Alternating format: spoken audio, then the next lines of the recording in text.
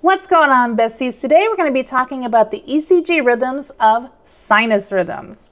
Let's get started. Normal sinus rhythms is the most common cardiac rhythm that you're going to see, and typically it's observed in healthy individuals on a daily basis. Its heart rate should be between 60 to 100 beats per minute. This kind of rhythm indicates that sinoatrial node is functioning as the primary pacemaker. The assumption here is that the SA node is initiating the atrial depolarization under normal conditions. For a rhythm to be classified as normal sinus, it must maintain a regular pattern, known as regularly regular, and this is verified by the measurement of our R to R segments. So using calipers or a piece of paper, you can mark and measure from the start of one R wave to the next R wave, and then continue that measurement all the way down your 6-second strip to ensure that there's consistency between each R wave interval. Although slight variations over time are normal, abrupt changes from beat to beat indicate that we have some kind of irregularity. Additionally, for a rhythm to be considered sinus, P waves must be present with a consistent P to QRS ratio of 1:1. That means each P wave must be followed by a QRS complex all the way down our 6-second strip. It should be synchronized as well as orderly. Another thing is that our P wave needs to be upright from our isoelectric line. So remember, we talked about that imaginary line that runs through our strip. If we see any variations in that P wave's appearance, then we're probably looking at a different kind of rhythm. Next up, our PR interval should be normal, ranging anywhere from 0.12 to 0.20 seconds, which corresponds to the width of about 3 to 5 small boxes. Additionally, our QRS complex needs to be narrow and normal, which means it needs to be less than 0.12 seconds. If our QRS complex does exceed the width of our 3 small boxes, then we call our QRS complex big, wide, and ugly. Lastly, we should not see any early beats or missing beats. This rhythm really is textbook, and it describes what we should see when it comes to a standard healthy heart rhythm. It typically presents with no signs or symptoms, and it doesn't require any interventions or treatment. Such a rhythm indicates the heart is functioning appropriately, efficiently circulating blood throughout the body without any disturbances. So sinus bradycardia mirrors normal sinus rhythms in every aspect except when it comes to the heart rate. In sinus bradycardia, the rate is less than 60 beats per minute. Apart from the slower rate, all other characteristics align with a normal sinus rhythm. The rhythm remains regularly regular. Our P wave is going to be present before each QRS complex and upright. Our PR interval and our QRS complex should remain within normal, and we're not going to see any abnormal beats. By meeting these criteria, we can confirm that a diagnosis of sinus bradycardia is present, distinguished by that reduced heart rate. So what's interesting is that sinus bradycardia can be normal in some healthy individuals, especially athletes, due to their enhanced cardiovascular efficiency. However, it can also arise from various pathological conditions or external factors. Additional causes can include sick sinus syndrome, myocardial infarction, and the effects of certain types of drugs and toxins, like we see with calcium channel blockers, beta blockers, and digoxin. We may also see environmental factors such as hypothermia or even hypoglycemia. Not every person who experiences this rhythm is going to be symptomatic. However, if they are symptomatic, they might experience things like a slow pulse rate,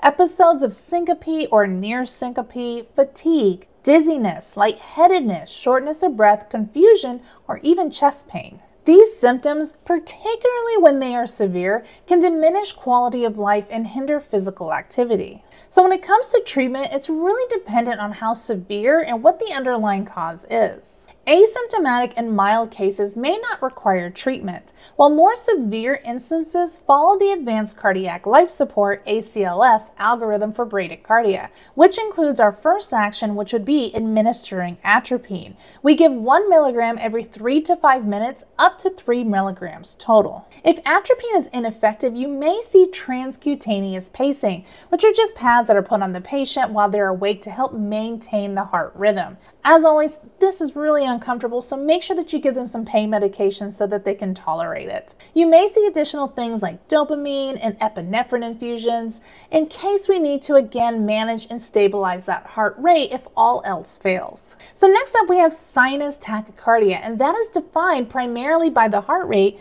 exceeding 100 beats per minute. It's important to note that if the heart rate exceeds 150 beats per minute, we're looking at something else. This is not a sinus tachycardia. Think of something else. For instance, our ECG rhythm strip that we have here is about 120 beats per minute. I'm simply just going to count the R waves. We have 1, 2, 3, 4, 5, 6, 7, 8, 9, 10, 11, 12. So 12 times 10, it gives us 120 beats per minute. As we learned in our previous video, typically we divide the total amount of small boxes by 1500 in order to find our heart rate. However, we will make it easier when it comes to education about how to identify these rhythms by adding up the total R waves and multiplying it by 10. So let's talk about some important characteristics. Again, the rhythm is going to be regular. Our P waves, we're going to have a P wave before every QRS complex, and they also should be upright from our isoelectric line. Our PR interval and our QRS complex should remain within normal, and of course, we should not see any abnormal beats when it comes to this rhythm. Causes typically arise from the compensatory response to bodily conditions like decreased volume as well as catecholamine response due to stress. You may even see medications being an issue, which could be caffeine, nicotine, any kind of illicit drugs like we see with cocaine and methamphetamines, anticholinergics, as well as beta blocker withdrawal. Signs and symptoms typically remain the same like we see in sinus bradycardia, except in this instance we're going to see a rapid pulse rate. So with sinus tachycardia, we don't usually move into the immediate advanced interventions with these kind of rhythms. Often simple measures like fluid administration can effectively manage this condition. Next up we have sinus arrhythmia, particularly respiratory sinus arrhythmia, which is a natural variation of the heart rate that occurs during the breathing cycle. This particular rhythm is more pronounced in children and most commonly seen in young, healthy individuals and is generally considered normal, reflecting the heart's ability to adapt to changes in physiological demands. So when the lungs inhale, the diaphragm contracts and it pulls downward. At the same time, the muscles between the ribs contract and pull upwards. This ultimately increases the size of the thoracic cavity and decreases the pressure found inside.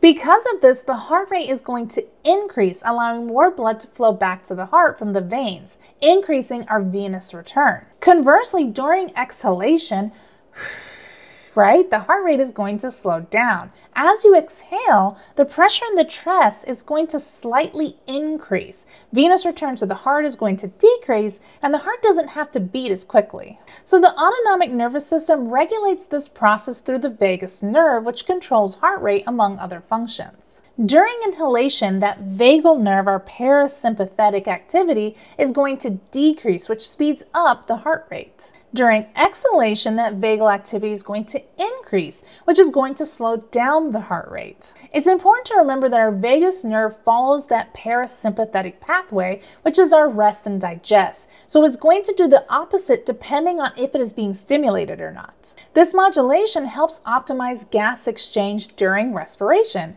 It's going to improve heart efficiency and is an indicator of a healthy cardiovascular system. So the heart rate typically falls within the normal range of 60 to 100 beats per minute. So if we were to count this 6-second strip, we would have 1, 2, 3, 4, 5, 6, 7. We have about 70 beats per minute. And just like with normal sinus rhythms, our P wave is going to be upright in our isoelectric line, and it's going to be before every QRS complex. Our PR interval as well as our QRS complex should be within normal, and we're not going to see any abnormal beats. Despite these consistencies, the rhythm shows noticeable variability. Measurements between beats may appear regular at some points, but then show prolongation, creating a pattern that fluctuates slightly. Since sinus arrhythmia is typically a benign and physiological response, it doesn't usually require any kind of treatment. However, the approach may vary slightly if the patient is symptomatic or linked to any kind of underlying conditions. We're most likely going to monitor the patient. We want to address any kind of underlying condition,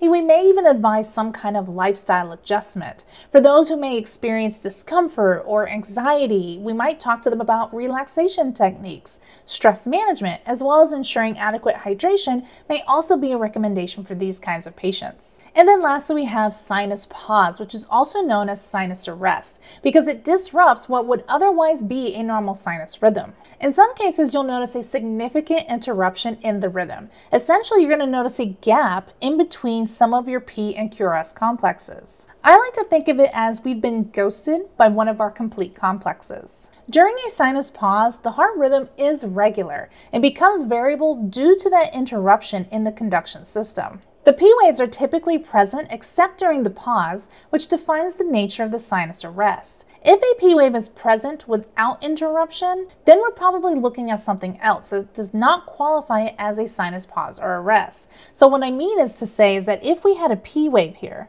with no QRS complex behind it, we're probably looking at a different kind of rhythm. Despite these abnormalities, the PR interval is going to remain within normal limits, and the QRS complex width is going to be narrow and normal. This rhythm can be caused by a number of reasons. The autonomic nervous system, which controls involuntary bodily functions, including our heart rate, can cause excessive stimulation when it comes to our vagus nerve, leading to a decrease in that SA node impulse generation. This is often seen in response to physiological stimuli such as gagging, vomiting, or intense emotional stress. If you've ever taken care of a patient who was straining for a long period of time on the toilet and they suddenly just passed out, you may see a sinus pause or sinus arrest when you're looking at the monitor. So when we talk about intrinsic SA node dysfunction, we're talking about the SA node maybe having some kind of intrinsic abnormalities due to aging, ischemic damage, inflammatory conditions, or even degenerative diseases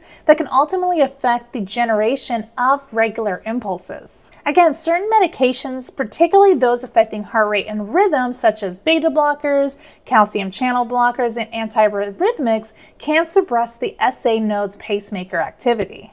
We may also see imbalances of key electrolytes that regulate heart function, such as potassium as well as calcium. They can ultimately impair the electrical activity of the SA node. Other causes can include hypoxia as well as increased vagal tone. Sinus pause or arrest can manifest through various signs and symptoms, such as palpitations, dizziness, lightheadedness due to reduced cardiac output. We may even see syncope if the pause is prolonged, occasional fatigue, and in older adults, we can see confusion or memory issues from transient reduction in the cerebral blood flow. And on rare occasions, ischemic-related chest pain may occur. Treatment for sinus pause or arrest aims to address its underlying causes as well as the severity. In some cases, we may need to adjust medications depending on if that's the cause, and in other cases, we may have to implant a permanent pacemaker if we see repeating episodes. So let's do some practice in identifying these rhythms. So first up, we have the following rhythm. We want to look to see if the rhythm is regular or irregular. So we're going to measure between each R wave, and just by doing just a quick glance at this, it looks like this rhythm is actually going to be regular. Next up, we want to see the heart rate. So typically what we want to do whenever we have a regular rhythm is we want to count the number of small boxes in between each R to R segment and then divide that by 1500. But in order to save us just a little bit of time, I'm going to go ahead and count them.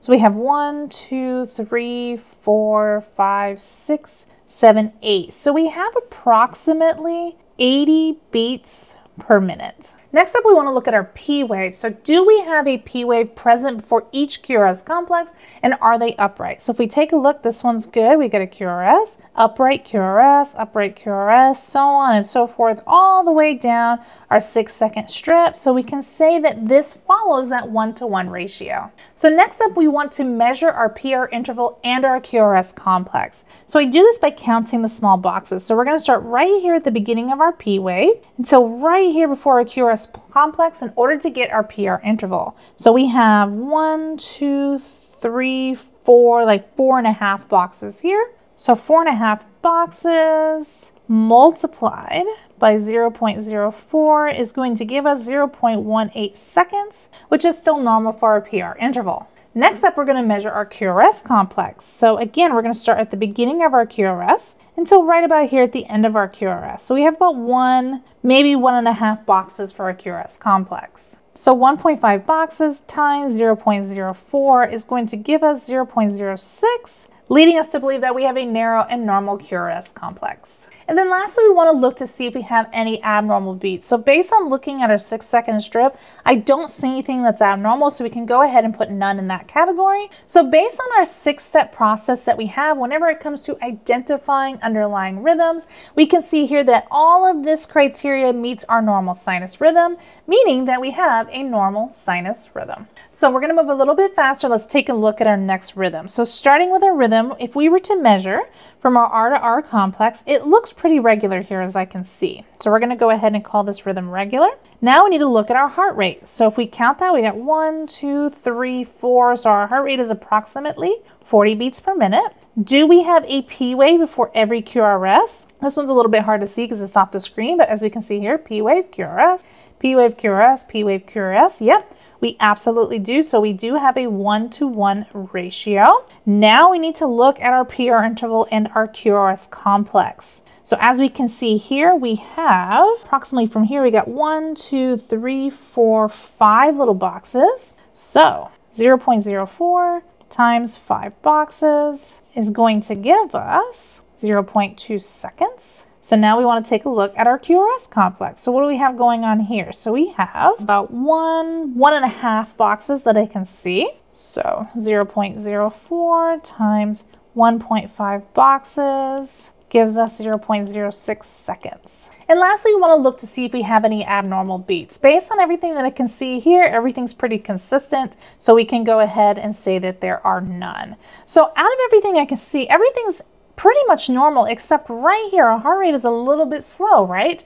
We know with our sinus rhythms, they should be between 60 to 100 beats per minute in order for them to be regular, normal sinus rhythms. So here, this one's a little bit slow, so we know that we're dealing with a sinus bradycardia simply based on the fact that we have a heart rate of 40 beats per minute. Taking a look at our next strip, we can see that this one's a little bit fast, right? But if we were to measure in between each R to R complex, it pretty much remains consistent all the way through. So we can call this rhythm regular. Now we need to figure out the heart rate. So again, I'm just going to count here. 1, 2, 3, 4, 5, 6, 7, 8, 9, 10, 11, 12, 13. So we have a heart rate of approximately 130 beats per minute. Do we have a P wave for every QRS complex, and is our P wave always upright? We most certainly do. We have an upright P wave, QRS, upright P wave, QRS, so on and so forth, all the way down to the line. So we have a 1-to-1 ratio when it comes to our P waves. Next up, we want to measure our PR interval and our QRS complex. So taking a look at this, our PR interval looks like it's approximately 1, 2, 3-ish boxes. So we have 3 boxes times 0.04, and that gives us 0.12 seconds. That's still in normal. And now we want to look at our QRS complex. So we've got approximately 1, maybe 1.5 boxes. Hard to tell, but maybe 1 to 1.5. So we've got 1.5 boxes times 0.04, and that is going to give us 0.6 seconds. And then lastly, we want to take a look to see if we have any abnormal beats. Based on what we can see here, everything looks pretty regular. We don't see anything that's out of the ordinary, so we can go ahead and list none. So everything meets the sinus rhythm criteria. The only thing that's a little bit different is the fact that we have a really high heart rate. So based on our SA node, the heart rate should be between 60 to 100 beats per minute. This one's a little bit higher, but it's less than 150. So we can call this rhythm sinus tachycardia. So this rhythm looks a little bit interesting, right? So here we can see, yep, it looks pretty regular-ish, but then look, it becomes a little bit tighter, and then it becomes prolonged again. So with this kind of rhythm, we're gonna call this irregular. This is an irregular rhythm. So we wanna go ahead and count our R to R complexes. We've got 1, 2, 3, 4, 5, 6. So we got approximately 60 beats per minute. Do we have an upright P wave for every QRS complex? We absolutely do. Upright QRS, upright QRS, upright QRS, so on and so forth, all the way down. So we can say that this has a 1-to-1 ratio for sure. And then now we want to look at our PR interval and our QRS complex. So taking a look here, we've got 1, 2, 3, 4-ish boxes. So 4 boxes times 0.04 is going to give us 0.16 seconds. And then now we want to look at our QRS complex. So we've got about 1, 2, approximately 2 boxes for this one. So 2 boxes times 0.04 is going to give us 0.08 seconds for our QRS complex. And then lastly, do we have any abnormal beats? Nope, absolutely not. Everything looks normal. So here we've got something that's a little bit different, right? So we have 60 beats per minute, which means it falls within that normal sinus range. Everything else is normal except the fact that our rhythm is irregular. There's only one sinus rhythm that is irregular, and that is our sinus arrhythmia. Because as we know, our heart rate beats a little bit faster during inspiration and it slows down during expiration. So let's take a closer look at our final practice problem. So what do we have here? Well, it looks like we have something a little abnormal here, right? Something should have happened here and they didn't. It looks like we got ghosted, right? So let's take a look at the rest of the rhythm outside of this. So if we were to measure in between these two arc complexes and between these two arc complexes and compare them together, we would see that we actually have a regular rhythm. So now we just need to figure out what is our heart rate. So our heart rate should be, this is the time that I would absolutely use the divide by 1500 because we are missing a beat right here. So we're going to go ahead and count our boxes. So we have 1 big box, 2 big box, 3 big box, that's 15, 16, 17, 18. So we have 1500 divided by 18 is going to give us approximately 83 beats per minute. Do we have an upright P wave for every QRS complex? We absolutely do. Upright P wave, QRS, upright P wave, QRS. We have no P waves in between here. That's fantastic. Upright P wave, QRS, so on and so forth, all the way down. So we can say that we have a 1-to-1 ratio. Next up, we want to look at our PR interval and our QRS complex. So here we've got approximately 1, 2, 3, 4, 5 boxes. So 5 boxes times 0.04 is going to give us 0.20 seconds, which is a normal. That's fantastic. And then with our QRS complex, we have about 1.5 boxes. 1.5 times 0.04 is going to give us 0.06 seconds. So then the last thing we want to consider is there any abnormal beats? Well, yes, we absolutely have an abnormal beat here, right? Because we have this prolongation without anything that occurred here. So we have what we want to call an extended pause. So based on everything that we have here, we have what looks to be a sinus rhythm. The only issue is that we have this extended pause. And with that, we know that we're going to have a normal sinus rhythm with sinus pause.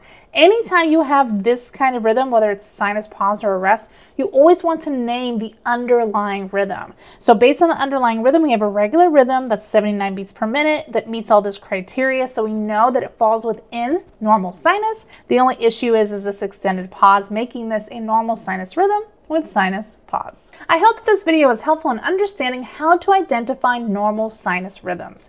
If you have any additional questions, make sure that you leave them down below. I love answering your questions. Head over to nursecheungstore.com where there is a ton of additional resources in order to help you ace those EKGs. And as always, I'm going to catch you in the next video. Bye!